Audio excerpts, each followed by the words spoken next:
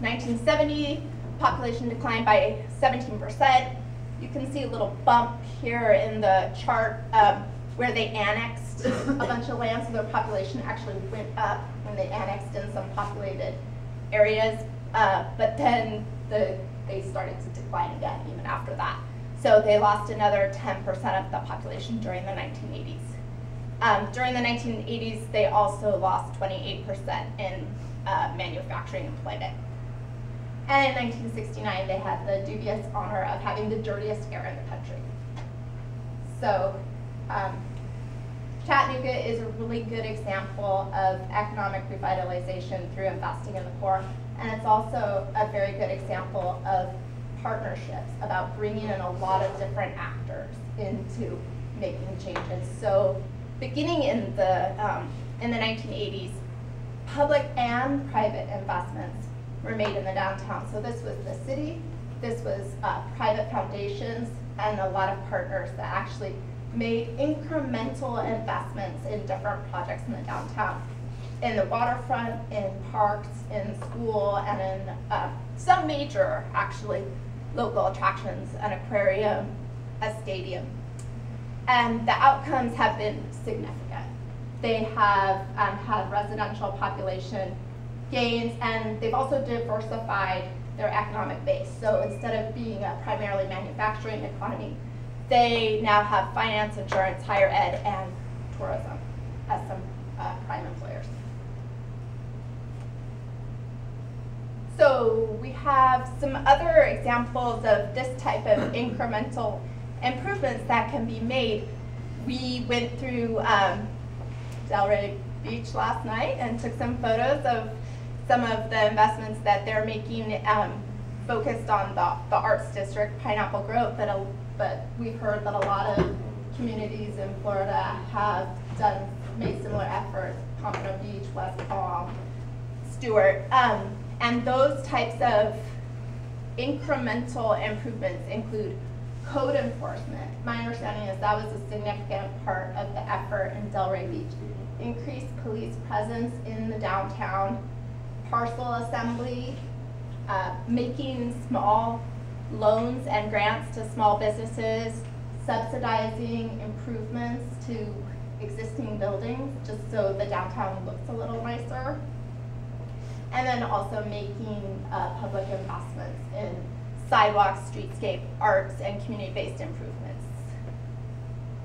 We call this type of improvements in this bottom bullet placemaking.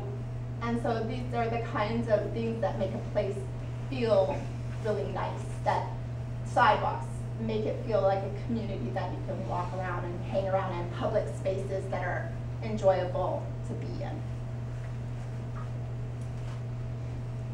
These are other economic benefits of smart growth. So we've gone through some of the, again, the fiscal and economic benefits that may accrue to the city or that are on a more municipal scale, but these are those that accrue to the wider community.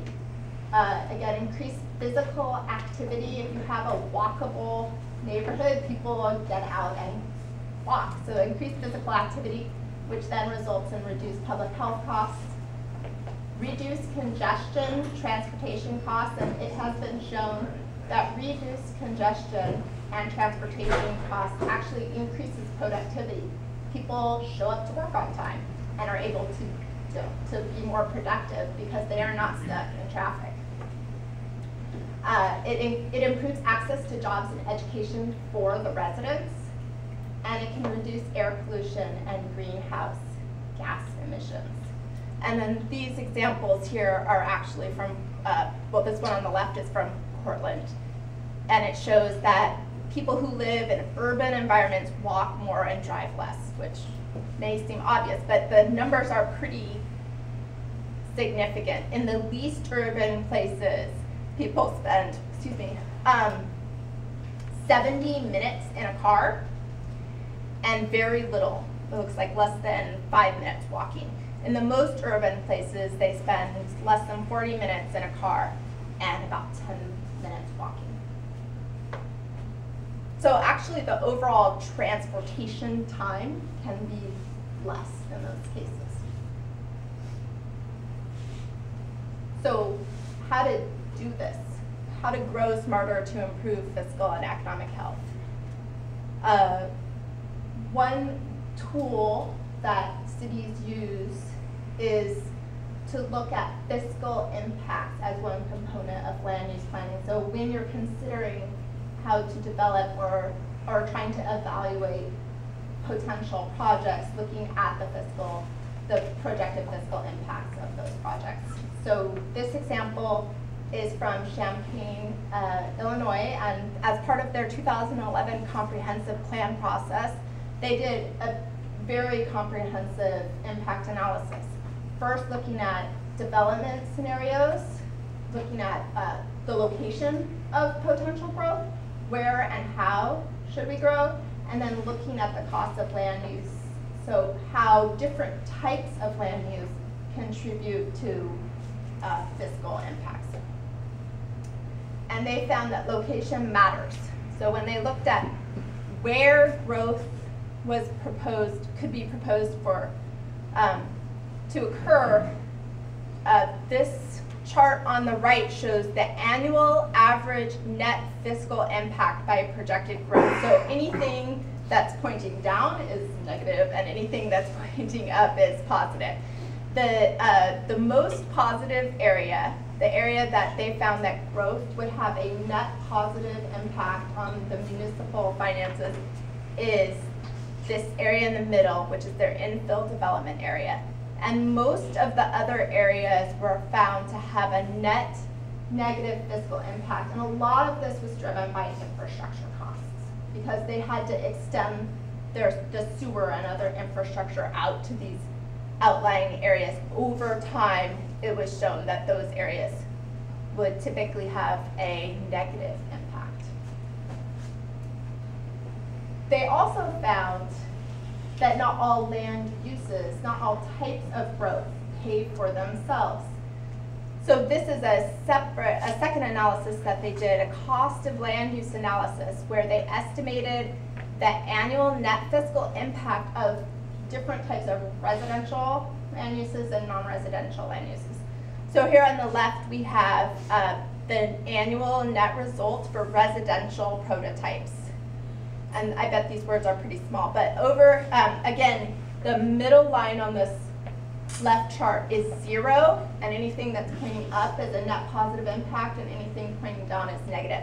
The only two types of residential development that they found had a net positive fiscal impact, or what people might say, pay for themselves. The revenues that are generated by that land use cover the cost, and then maybe a little bit more. They had two types of residential development that did that. One is single family, detached, high price point. So basically luxury single family homes. And the other type is downtown apartments. So single family, detached, medium price point, single family, detached, low price point, and then apartments that actually occurred on the fringe were all a net negative fiscal impact for Champaign. On the other chart, it shows the similar impacts for non-residential land uses. So here we have office, retail big box, retail neighborhood, industrial, and healthcare clinic are these examples. And for non-residential land uses, they found that the only two types that have a net positive fiscal impact were the retail, and that is the bigger block is actually retail big box, and that medium-sized block is neighborhood retail. So, I mean, what is this? Can you say again on the left-hand side there, the two places that are above the